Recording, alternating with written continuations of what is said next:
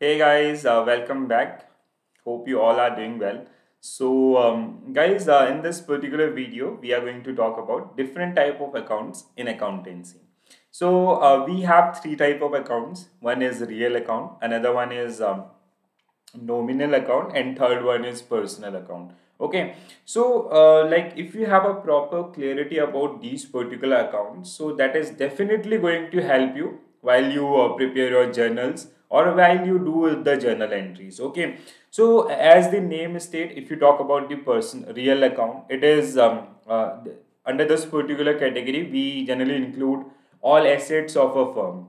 So we have further categorization like tangible and intangible accounts. Okay, so tangible, which you can touch, like company building, plant, machinery. And if you talk about the intangible, we have goodwill, we have patents, we have trademarks and all. Okay, and then we have personal accounts. So personal related to individual firms, companies, so they generally come under this particular one. And we have further categorization for personal account, which is a natural, artificial, and representative accounts.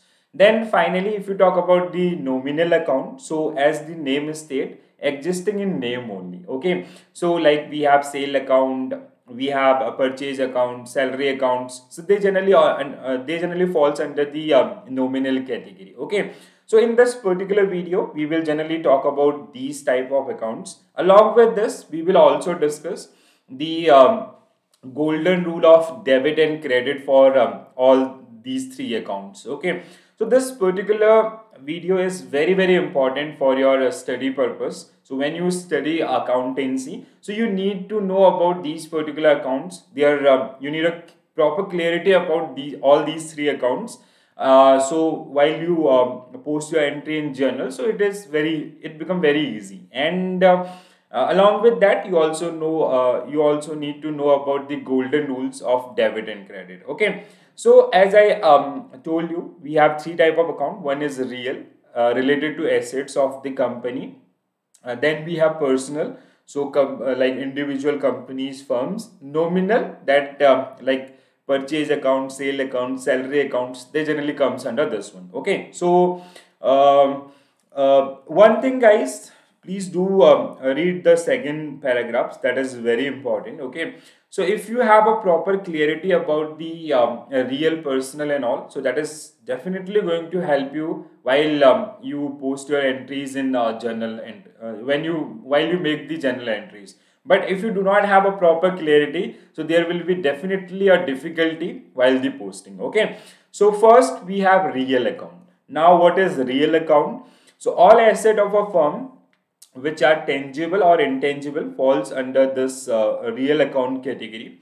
So all the accounts of the all the assets and liabilities of that particular organization, they generally comes under the real account. Okay, if you talk about the tangible accounts, so we have like buildings, plant, machinery, they generally comes under the tangible. But if you talk about the intangible, so every company, they have some goodwill, so they have some patent rights, so that generally falls under the intangible category. Okay, so if you do not in case of real account, so these are assets and liabilities, and we generally carry forward them. Okay, we do not close these particular account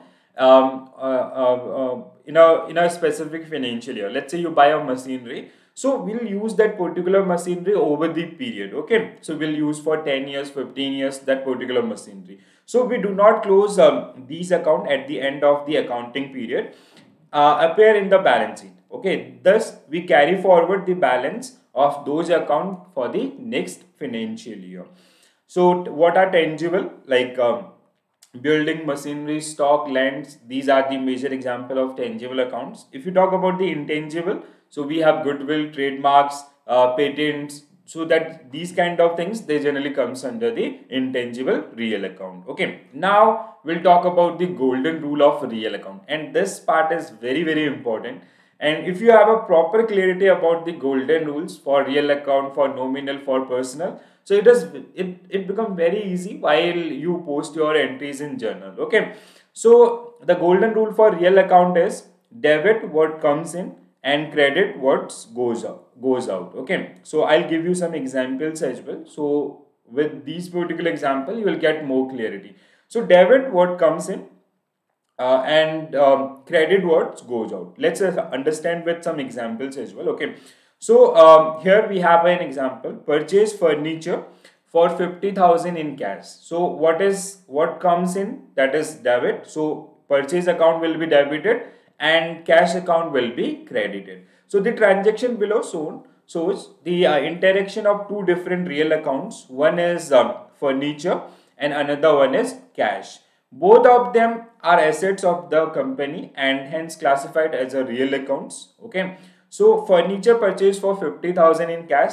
So what comes in? Okay, so the golden rule is what comes in, that is furniture account. So furniture account debited to cash account. So cash account will be credited in this particular case. So while you post your entries in journal, so you need a proper clarity. So what is real account? First you need to identify that entry belongs to which type of accounts. So once you identify that particular thing, then the second thing is golden rule. So debit what comes in and credit what goes out. Okay, so hope this is clear to all of you. Next account is personal account. So personal account which is related to individual, companies, firm. So let's say there is a XYZ company, like there is a ABC company and XYZ company. So if that particular transaction happened between these two companies, so that is generally a part of your personal account. Okay, so like we have human beings, natural, we have artificial like HUF and all,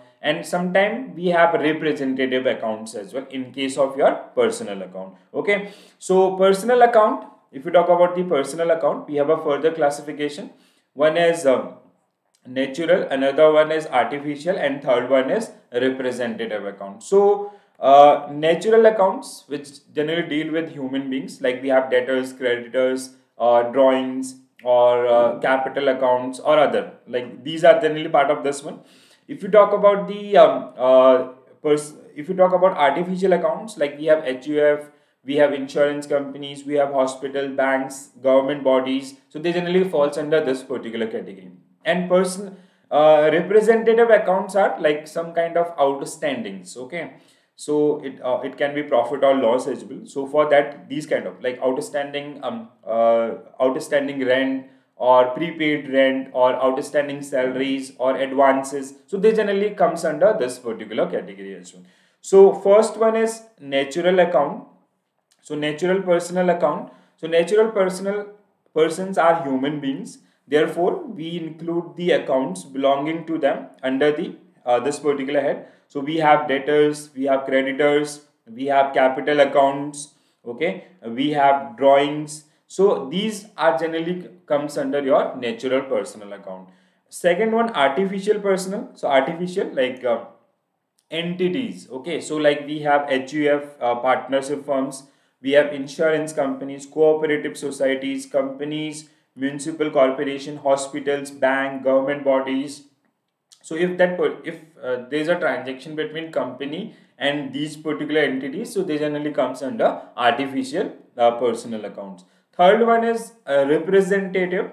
So if you talk about the representative, these account represent the account of natural or artificial. They are representing some values of natural accounts or artificial accounts when the expense become outstanding or prepaid and income become accrued or unearned. So let's say the expense become prepaid. Let's say we paid prepaid rent. So prepaid rent is part of this one. Prepaid premiums, okay, premiums of insurance and all, and even accrued income or unearned income, so income from dividends and all that remain unearned during that particular year. So that generally comes under this one.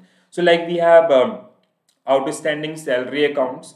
So we have prepaid rent, we have interest, accrued interest, okay, brokerage, unearned brokerage. So they are generally comes under this particular one. So you need a proper clarity. Even personal accounts, we have the further categorization. So if you'll have a proper clarity, if you talk about the golden rule, so golden rule remains same for all three categories. Okay, so but you need a further classification, or like sometime examiner, they generally ask question based on the further categorization as well. Now if you talk about the golden rule, so here for the personal account, the golden rule is debit the receiver. Okay, so debit the receiver and credit the giver. Like in previous case, what comes in, that is debit, what goes out, that is credit. But in case of personal account, so debit the receiver and credit the giver. So this way you have to make entries. Like I'll show you an example. So paid XYZ Limited 10,000 by cash. So debit the receiver. So who is the receiver here? XYZ Limited. Okay, so XYZ account will be debited to cash or by check. So check means bank. Okay, so paid XYZ Limited 10,000 by check. So debit the receiver. Debit the receiver means whose account is getting debited. So or who is the receiver in this particular case, sorry. So it is XYZ Limited, and we are paying through check, so bank account will be credited in this particular case. So the transaction that generally show the differences. So XYZ account debited to bank account credited. So this will be your entry in this particular case. Okay, so hope this is clear. Now next one or final one, we have nominal account. So third type of account is nominal account. So as the name state, it is in name only. Okay, nominal. So they do not have any existence. Like we have purchase account, we have salary accounts. So they have only name. Okay. So nominal accounts are the accounts relating to the expenses, losses, income or gain. Okay. So like expenses in the form of pantry expenses, salaries, or losses through investment, income through investment or project and all. Okay, so the dictionary meaning of nominal is existing in name only. So similarly here as well we have the uses of nominal accounts, and they generally exist for a time being. Okay, so they are not permanent, so you cannot carry forward these particular accounts. So these are temporary accounts, and thus we need to transfer their balance to trading and P&L account. Okay, so profit and loss account at the end of accounting year. So in case of a real account, we generally carried forward their balance for the next year. But in case of nominal accounts, they are kind of temporary account. So at the end of the period or at the end of the financial year, we generally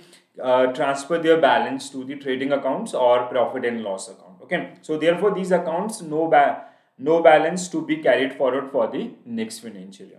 Now, if you talk about the golden rule of golden rule for the nominal accounts, so like before coming to the golden rule, we have some examples like a purchase account, we have salary account, sales account, commission receipt, bad debts. So they are generally part of your nominal accounts. So if there is any entry related to purchase account or salary accounts, or commission related, brokerage related, so they'll generally part of this one. So the result of all nominal accounts is either profit or loss. Okay, so we have a certain outcome for these particular accounts in a given time duration, and in that particular given time duration, either we make a profit or we make a loss from these particular accounts. Okay, now if you talk about the golden rule, so golden rule is debit all the expenses and credit all the income. So in case of nominal account, the golden rule is debit all the expenses. Okay, let's say we have let's say we paid salary, so salary account will be debited. Okay, in cash, so cash account will be credited. Credit all the income. We receive some brokerage from other, like we receive some we receive some dividend, so that will be part of your credited. Okay, so debit all the expenses and credit all the income. So example we can take purchase good for 15,000 in cash. Okay, so purchase account will be debited here. So the rule was debit all the expenses. So purchasing things, that generally make it's a inward, so we are making some expenses. So purchase goods for 15,000 in cash, which means purchase account will debit it to cash. So we have on credit or whatever that particular entry is. Okay, so debit all the expenses and credit what goes out. So all the expenses or all income. So it is all the income. Okay, so please do correct this one. So credit all the income. So the following example that transaction between nominal accounts interact with the real account. So how we generally deal with these particular one. Okay, so guys, I hope all these three type of accounts are clear to all of you. So account which generally deal, I just summarize these particular one in a quick manner. So real account which generally deal with the all assets of a firm. So we have tangible and intangible. Okay, so the golden rule was debit what comes in and credit what goes out. And personal, if you talk about the personal accounts, so personal accounts is related to individual companies, firms. Okay, so we have further categorization like natural account, human beings related. Then we have artificial like companies, firms or NGO and all. Representative accounts are kind of retrospective. It can be profit or they can generate profit or loss. Okay, and like we have outstanding salary, outstanding outstanding brokerage. So we have prepaid rent. So these are generally part of your representative personal account. And third one was nominal account. So it generally exists in name only. Okay, so like we generally close these particular accounts in a financial year, and we generally transfer the balance for trading or P&L account. Okay, so like we have purchase account, we have salary account, we have sales account, we have like bad debts. So these are generally part of your nominal account. Okay, so the golden rule was debit all the expenses and credit all the income. So now the next thing, we'll quickly revise the golden rule with this particular chart, and please try to remember this one. Okay, so in case of personal account, if you talk about the personal account, so the rule was debit the receiver and credit the giver. Okay, so debit the receiver, credit the giver. So like let's say there is a receiver, okay, who received that particular one. So you have to make a debit entry for that particular one. And if there is a the another one thing, like if you talk about the real account, like I'll give you an example. Like as we discussed now, one example like purchase furniture for 50,000. So receiver is purchase size, so purchase account will debited and cash account will be credited. Giver, so giver account will be credited. So real, in case of real account, sorry, personal account debit the receiver and person, just clear this particular one. I mess up with this real account. Okay, so if you talk about the personal account, so personal accounts, the rule is debit the receiver. So like we paid ABC Limited 10,000 by cash. Okay, so here your ABC account will be debited in that particular case. And if you talk about the nominal account, so like let's say we purchase goods for cash or 15,000 cash or 50,000 cash, so your purchase account will be debited in this particular case. Okay, so debit all the expenses and losses and credit all the income. So this is the golden rule of the accountancy, and you need a proper clarity. You need to remember these particular thing. Okay, so you can make a chart or you can practice these particular thing, so you'll get it. Like when you'll do entries na, do not worry about these particular thing. Okay, so when you'll do actual entries in your journal, so you'll automatically remember those particular thing. Only thing you need, that is you need to practice about a personal account, real account or nominal account. So as you will start doing practice about these particular things, so it become very easy, or it become very understand, like you'll easily understand the different categories or the golden rule of accounting things. Okay, so guys, in this particular video we generally try to discuss the different type of accounts. So what is a real account, what is personal, or what is nominal account, and the related golden rule as well. So hope it is clear to all of you. Still, if you have any query, please do mention in comment section. So I'll come with, I'll try to address your queries as well. And if you like the video, please do share with your friends. And if you're new to my channel, so please do subscribe, so we can increase our reach. Okay, so this is it. Thank you for watching this video.